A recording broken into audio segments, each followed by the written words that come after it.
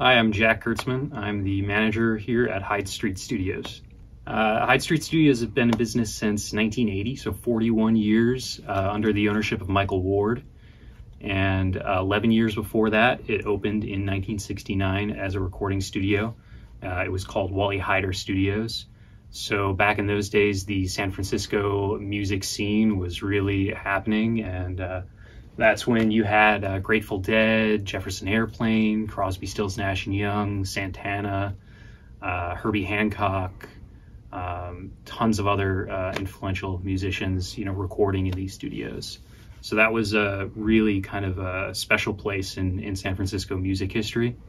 And then since 1980, since Michael Ward started Hyde Street Studios here, a lot of other music scenes have come through, notably the punk rock scene, with Dead Kennedys recording records here, and Green Day, and the hip-hop scene with Tupac Shakur recording here, Digital Underground, Hieroglyphics, and then more recently we've done a lot of other big records, had a lot of other notable artists in here, so everyone from One Republic to Cake and Train, Sun Kill Moon, tons of others. So yeah, the studio started, like I said, in 1980. So Michael Ward, at that time, just wanted a place to record his band. So he started the studio here with some partners.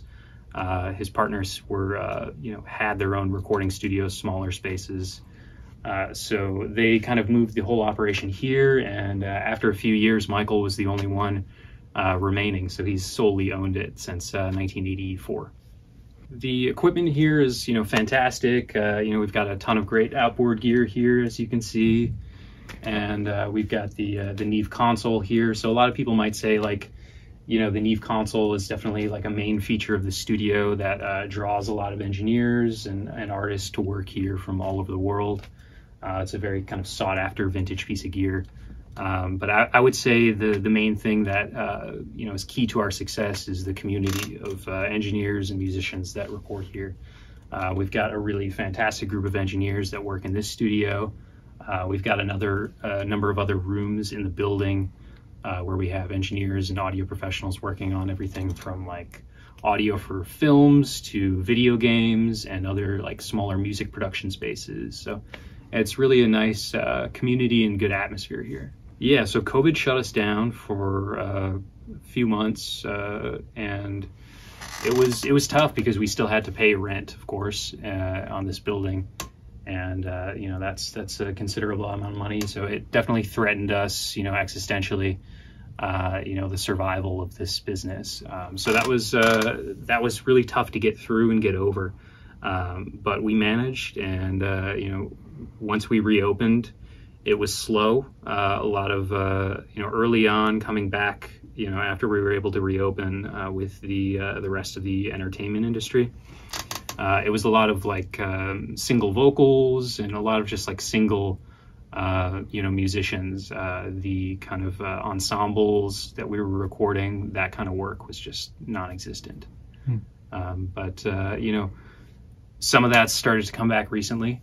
So that's been good, and picking up and getting back to close to normal where we were pre-COVID. We reinvented a bit coming out of COVID. We started leaning more into audiobook recording, podcasts, voiceovers, that kind of commercial spoken voice recording stuff, which has never been a pillar of this studio, but we started kind of advertising that more and put it on our website, just to kind of fill out our calendar.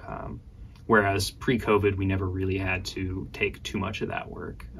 I think preferentially, the engineers here would rather work on music, but that works, that's good money too. So the competition in the Bay Area, a lot of that's gone away. It's unfortunate for the music scene as a whole, but we've lost studios like Fantasy, Fault Line, Tiny Telephone, their San Francisco location, that is, and Studio Trilogy, Record Plant years before that. So there's a lot less competition in SF than there used to be. So that positions us well. We were super busy before COVID hit, and I expect to get back there pretty quickly. We're almost there, I feel like. So.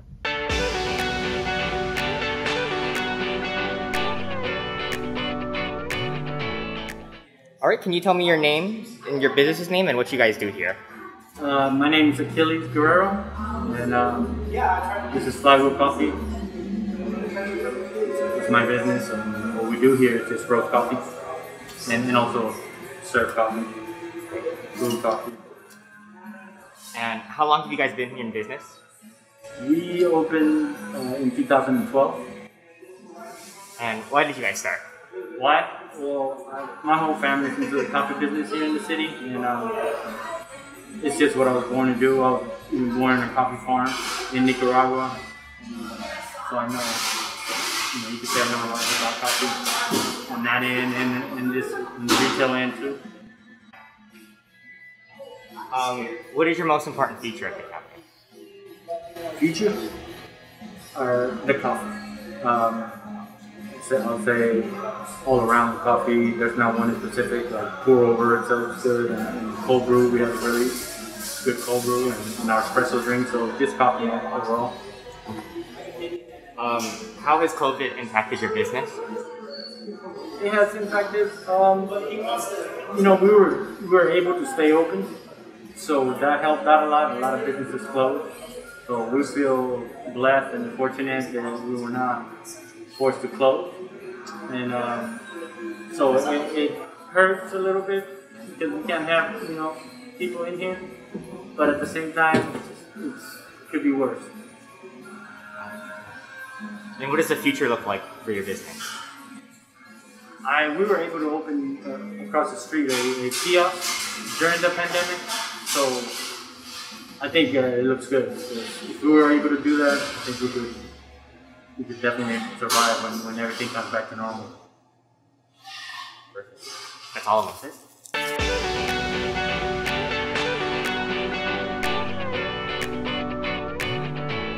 So can you please tell me your name, your business, and what you do here? My name is Naomi Silverman. The name of the business is Mendel's. I own this business, and so I do whatever needs to be done, whenever it needs to be done. Great. How long have you guys been in business, and why did you guys start? So I am the third generation owner. It was originally started by my grandparents in 1968, taken over by my aunt. I've been involved since '91 and took over officially in 2013. The business was originally opened just because there was a need for art supplies. The 60s were a very creative time, and so my grandparents put in art supplies and then also fabrics. What has been the most important feature of your business, and how has it kept you growing? I think the most important feature is that my grandparents believed in owning property, and so they bought this building in 1968. And that's allowed us to weather the various storms that have come through San Francisco. The other part is that we are very nimble. And so as things change within the industry, as people want to do other types of crafts, we're able to switch on a dime and adjust what we sell. Okay. How has COVID impacted your business, and what have you guys done to work around it? Initially, of course, it was in a lockdown and nobody was coming out. That was a huge issue. After that, we were allowed to offer curbside, but honestly, for what we do, curbside is difficult. When people want to be creative and want to choose paints for a painting, often they want to be able to look at them all side by side. It's not like when you're going to make a recipe and you can order all of the items that you need ahead of time. So curbside for us was really difficult. We did what we could, and honestly, we were just patient so that we could get to the other side when people could be allowed to come back in and shop. Great. And what does the future look like for Mendel's?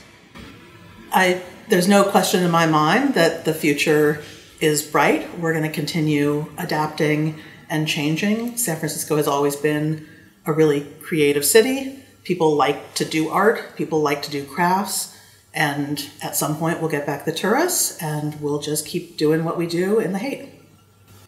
Awesome. Thank you so much.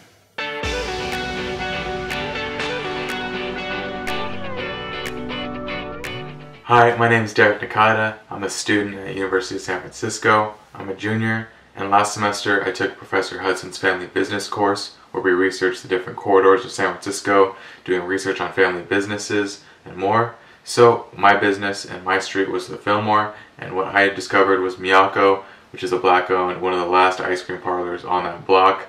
run by Tom Bennett. It's been around for around 28 years. It's an amazing spot. Tom is a super cool guy.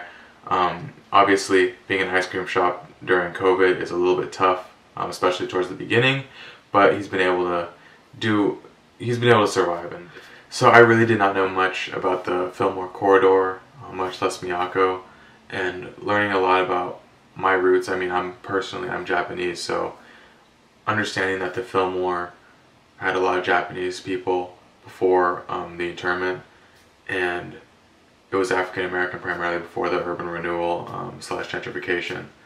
And being able to learn that history was really important for me, and especially understanding how Tom has been able to stay open throughout the last 28 years and thrive has been really great as well. You know, he adds that personal touch that a family business can do that maybe a chain cannot. Just like that one-to-one interaction that's really personal, you know, because he's really close to the business, he's really experienced.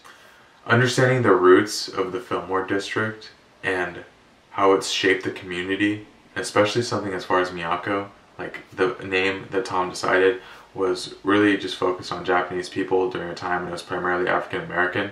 So having that story and having the understanding of how the community has shaped and how Tom has been there for 28 years and it's almost shaped around him, you know, that's just something that's like really important. And I personally thought that was really powerful, just understanding and the concept of doing your own research to figure out more about the family businesses that you see every day that you normally don't question. Like I said, even something as little as buying an ice cream cone or just stopping by and saying hello can make a really big difference. So truthfully, one of the most important things that you can do is just to be curious. Just think about your impact and what you can do to help a family business. And really, it does not take much. It really does not. You know, I thought maybe, oh, you have to donate, different stuff like that. It's really not like that. For example, at Miyako, just buy some ice cream, buy some candy. When you stop by, just grab something, you know, even something as simple as resharing. You don't even have to be there in person, just reshare, you know, spread awareness. Different stuff like that can make a huge difference. So I definitely would like to push and encourage anybody watching this to please do that whenever you can. Do your research, learn more about the business, maybe make a connection with the owner, the employees. It makes a really big difference. And I think that's something that goes unnoticed a lot, but it does. So just keep that in mind.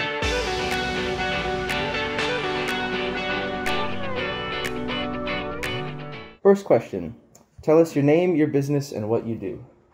I'm Shelly Baker. I work at Padrecito, and I am a front of house manager. My name is Max Houston. I also work at Padrecito, and I'm one of the other front of house managers. Cool. How long have you been in the business, and how and why did you get it started? I've been in the service industry for almost 10 years now, and I've been with Padrecito since February 2018. And I choose to work in this industry because it is vibrant, fast-paced, and provides financially as well. So, I've been in it, don't know exact date, but probably like 3 years now, a little bit before when Shelly started. I chose to be in this business just because I have about like 10 years experience too also. I like dealing with people kind of, and always like interacting with others. Like she said, it does pay financially, and it's kind of fun to just like really figure out how a restaurant works. Okay, so what's been the most important feature of your business that has kept you growing? I think that the most important feature is the connection to the community that we have at the restaurant. Padrecito is located in Coal Valley, which is a small neighborhood, and it's tight-knit. So our relationship with our guests is very personal. So that's one thing that has kept the restaurant successful. And as far as my own personal growth, it's the problem-solving skills that come with it, because things can always go wrong anytime, but you need to keep it moving. Yeah, I would say the same, not to copy it, but because it's Coal Valley is so tiny, it's like almost half of our business is through regulars that are coming at least once a week. Building those relationships, I feel like, has helped the restaurant grow for sure, because people like know who they're coming to see in the restaurant. We try to keep a tight staff until recently we had to hire new people because of COVID and people were leaving or moving out of town. For me, I would say just like learning how like a business operates, like all the numbers and kind of money and stuff, and like cost analysts and stuff like that. which I never thought about when I was younger, like just being like a busboy. But now that we're on the management staff, you kind of actually have to pay attention to that part, and it makes you, like she said, grow better as like a manager. You know what I'm saying? Yeah. How did COVID impact your business, and did you have to reinvent it in any way? So COVID led to a full shutdown of Padrecito for several months, which obviously was devastating, not only for the owner, but for all of the staff, both front of house and back of house, because everybody was out of a job. And it did lead to kind of a rebirth as we tried to navigate how we were going to keep making enough money to keep it afloat. So that started with the to-go business, and to-go has actually been like the forefront. It's been really busy. So we started doing to-go cocktails as well, so that's been really popular. People are like really eager to get those kind of craft cocktails to go also. And the limited capacity seating has also been a challenge because you need to make sure that everybody's being safe. The plexiglass dividers definitely help. And the restaurant's getting filled every night. Sweet. So the main really issue with the COVID was we lost half of our restaurant like seating after we reopened, because it's technically, I think now you can go up to like 50% maybe. Yeah. We're still kind of operating, I'd say, around like 30 to 40%. So like it'll be a busy week all week, but the numbers are never the same because we're not seating as many people. Like our bar is still shut down because we're trying to figure out like how to make it work where they can sit at the bar, just because we're probably like the glass that we're gonna have to build. We've had to build a whole new like system of running like every night. It wasn't like the same because we're pretty much like one person less than we used to be every night. So when it's crazy busy, we'll have to like be running around like crazy, but obviously it's worth it in the end. But yeah, go cocktails are good. The food, the way we changed how you can order food, like instead of ordering through DoorDash or one of those other sites that take a percentage from the restaurant, we've made our own like online way of ordering, and then they can just come pick it up, and we don't get like charged from DoorDash or stuff like that. So it's more money for the restaurant. Gotcha. Yeah. Cool. So what does the future of your business look like? I think that the future looks bright, hopeful, busy, and we're slowly, I think, coming towards what we call like a new normal. And there's overall kind of a sense in San Francisco and with our regulars coming in of dissipating anxiety and fear. And I think that's mainly to do with the fact that vaccines are becoming more readily available. And with the grand reopening of San Francisco scheduled to happen June 15th, I do think that it will be fully open, and we may not look exactly the way we did, in previous times, but it'll be great. I agree. I think the future is bright. I've been noticing lately a lot of people are just going out because they're so sick of being at home. Yeah. Like we'll have days where it was like raining and people are like, we'll still sit outside in the rain and eat and just spend money because they've been locked in their whole while. Especially because if we are fully open, that just means more people. That means more money for the restaurant, which means like we can do more things and hopefully like add new dishes like we've been planning and stuff like that. So I think with the reopening, I think it's going to be probably for the first few months, probably busier than we've ever been, like even before now. Yeah. And then maybe it'll kind of slow down a little bit, but it's also very seasonal. It's like in the summer, we'll be busy no matter what. Yeah. When it's cold and windy, even though lately people don't care that they're still going out because we have heaters and all that stuff. But yeah, I think it should be a good future. It's looking bright. Yeah. Sweet. Well, thank you guys for your responses and for doing this. And yeah, hopefully that it will be bright. It will be good. There you go. We'll see. Only time will tell.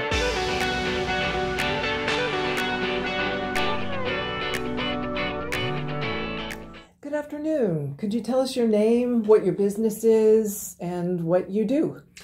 My name is Herman Jones. My business is Jones Protective Services, and we're a security and investigative service. I might add, we also have other services which are fingerprinting, and notary.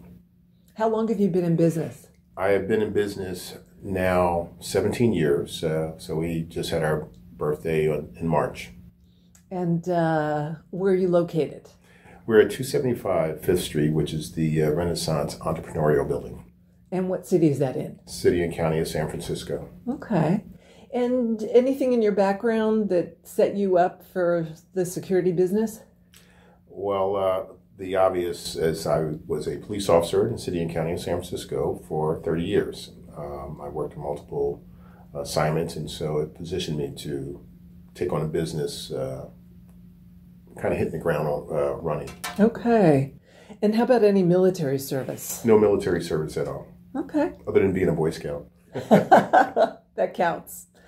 How have things been during the pandemic over the past year or so for your business? Well, it was an obvious challenge. Everyone was frightened and without a real script on how to respond to a pandemic this large and that was worldwide. We incrementally began to put together a plan. Much of it was through the loyalty of my employees who were willing to come in. We were immediately identified as an essential service, and so we were able to actually come to work. But I can't get the work done if people don't come to work and they have a fear. But people did, and we provided services to our different clients. Many of them are impoverished themselves and working in homeless facilities and the like, and also other challenging areas. So they needed security, and we were able to provide that. Our other businesses as well, the live scan, the fingerprinting, is still an essential service, and people needed it to move their lives along, and as well as notary, it was the same scenario. Mm-hmm. Did your business contract during this period of the pandemic? Initially it did. People, obviously everything shut down. Even we were only coming to work once, at least the administration piece of it, we're only coming to work once a week because we just didn't know. Our building that we were actually occupying for administrative purposes was closed. And so we actually snuck in a couple of times in order just to be able to pay our employees and to deal with the administrative responsibilities associated with the business. But again, I guess week by week, and in some cases day by day, things change and evolve to allow us to do our job comfortably. Interestingly enough, we were probably the only people in the building for maybe a couple of weeks, and subsequently we're joined by other businesses here in this building. Mm-hmm. And could you tell us a little bit more about how many employees you have? We have, that expands and contracts based upon certainly our client base. We have 22 employees, including our administrative people. We have a variety of assignments around the city and county. Mm-hmm. And can you tell us a little bit more about why Jones Security Services are so essential? What made this business essential in the middle of a pandemic?